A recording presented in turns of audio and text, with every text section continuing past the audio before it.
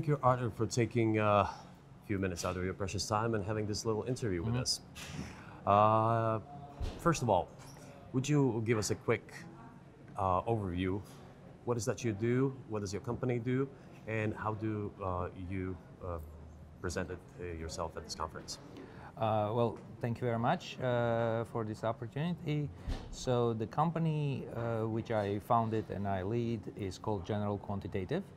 And as the name suggests, it's a quantitative investment management company. Although the name says general, we actually do have a fairly narrow specialization, which is we try to focus on risk-driven investment strategies, which means that in particular, we try to not so much focus on trying to forecast where the market is going up or down, you know, whether it's next day or next month or next year, but trying to basically understand what the risk conditions in the markets are and position whatever strategy that we're running appropriately for those risk conditions. It's a very particular way of running money. It's a way of basically converting defense into offense, meaning risk management. Everybody does risk management, whether quants or non-quants. But this is a way of converting the risk information into a source of alpha. And we do have a fund that does that. It navigates this so-called risk-on, risk-off cycles. Has been working okay, as was designed, as most quants do. We start with long back tests, and then we make it live, and so on. And the most important thing is that the life experience matches with the backtest expectations, and that means that the model is within its range of applicability, let's put it this way. Sounds very, very complicated. Right. Let me ask you this. Are quants always a black box, or can quants explain to investors how their strategies work in a way investors can understand? So, well, you tell me. I just explained you my strategy. Was it understandable? Basically, there are some strategies where it has to be black box. Let me give you an example. Most high-frequency strategies try to be very, it's not even a question of that being very fast, but it needs to be essentially very technically driven and look at lots of variables and try to do lots of quick calculations and so on. Having said it, if you distill it all down, if at the end of the day somebody tells you, well, the only reason it works well, despite all of this complex mathematics, is that we are 5 milliseconds faster than the next guy, you know why it works. Right.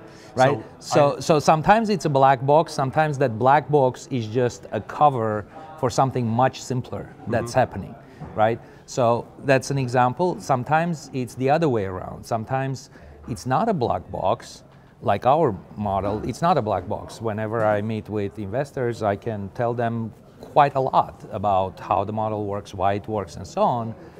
But actually understanding why that is actually true, it takes a lot more sort of digging deeper and research. So my preference, personally, is to work on models and strategies that are simple to explain, but have more complicated reasons why they work, as opposed to the other way around. But I also, my understanding is that you have to move pretty fast in all this. Us? No. No, No, really. not in this, not in the strategies which we run. That is, by the way, it's a choice and a design. It's more of a product question. Yeah. So this is actually one thing that quants are very different from, I don't know, discretionary managers, is quants are more like engineers, not only scientists, but more even engineers, meaning you have a machine, it's your choice, you have an engine, it's your choice what kind of car you build. You can build a, two-seater fast car, or you can build a large truck with it. So it's a product design question. So in our particular case, our product design is such that we try to navigate these risk-on, risk-off cycles, which happen in the economy like once or twice a year. So because of that, we don't have to trade fast. In fact, it's detrimental for us to trade fast because then you would be reacting to a lot of noise. A lot of noise, yeah. Right? Flip side of that, if it was our intention to trade fast and navigate the daily ups and downs and so on, then we would need to trade fast. That it's just a choice of what you are trying to deliver to the investors. And the second question I have for you, what should the investor be paying for in your case? What is the skill in a quant manager that an investor should be paying for? Well, that's a good question, and actually I don't believe it's a well understood question in general. Because, especially in hedge fund community, because, well, somebody pays 2 and 20, somebody pays 1 and 10, somebody pays nothing and 50 or whatever. Like, what is it that you are paying for, right? And in some cases, it's special sauce of some sort. That special sauce, in case of quants, could be technology, could be speed, could be some special formula, could be some machine learning, could be whatever it is, right? But that to me is actually secondary question as to more of a what exactly I think I am bringing to table. And to my view, not just for what we are doing, but generally quants, they have 4 basic skills which some possess some skills more, some others possess other skills more. And those are forecasting skill, meaning like I can actually predict what's going to happen.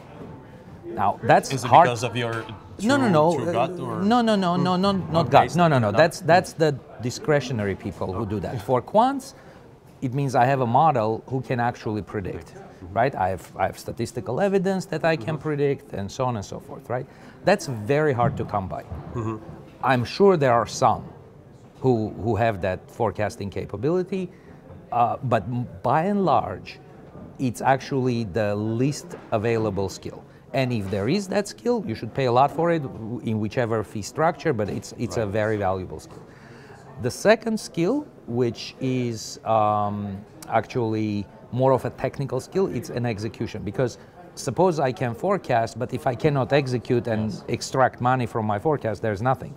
Right? So, and sometimes it's an interchange. You can have a weaker forecasting ability, but a better execution ability, and you can make more for your investors versus vice versa. So execution ability is very, very important. Having said it, it's much more commoditized because all the banks do execution for you, there's technology companies and so on and so forth. So basically, that's a valuable skill, but much more commoditized. It's easy to buy. Right. Okay. So, but if given the choice, if you would have to bring one skill forward, which skill would that be?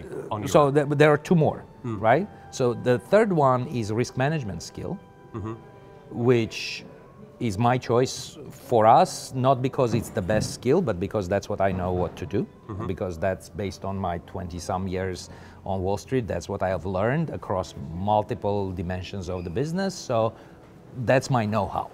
That's what I bring, okay? Excellent.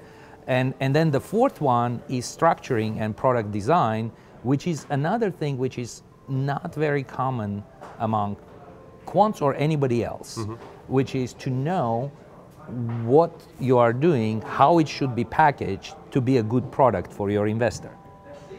Certain things are good as, hedge funds, certain things are good as mutual funds, certain things are good as ETFs, certain things are good as managed accounts and whatever. So it's not necessarily, so you have to understand it from the investor's perspective to understand what's the best value, what kind of car you have to design, given the engine that you have, in order for the investors to be happy with it. That would determine the priority which the investor pays. Right. So for us, for General Quantitative, it's the latter 2 skills that we focus on. It's the risk management, which we drive as far as it is a source of alpha, and it's the product design, which is we understand we think we understand what investors really need, and we know how to package it that way.